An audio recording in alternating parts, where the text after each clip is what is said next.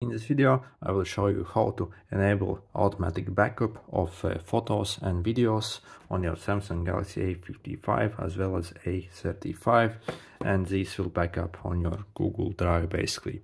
So go to your settings and then find accounts and backups. Okay, click backup data. Okay, then scroll down till you see photos and videos and have to click that and basically enable it. Then also if we scroll a bit down, we can change the backup quality. So we can enable this storage saver if you have kinda only the original 15 gig storage and you don't want to pay for storage.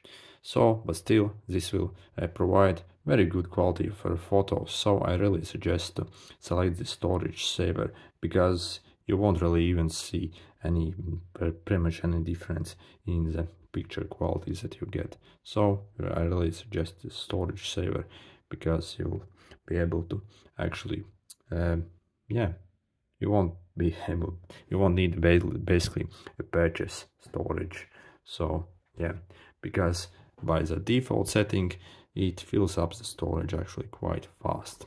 Also in the same settings we can customize the mobile data usage if we want to enable it or disable it, or only backup during when you have Wi-Fi. Anyway, this is how I do it on the A55 and A35.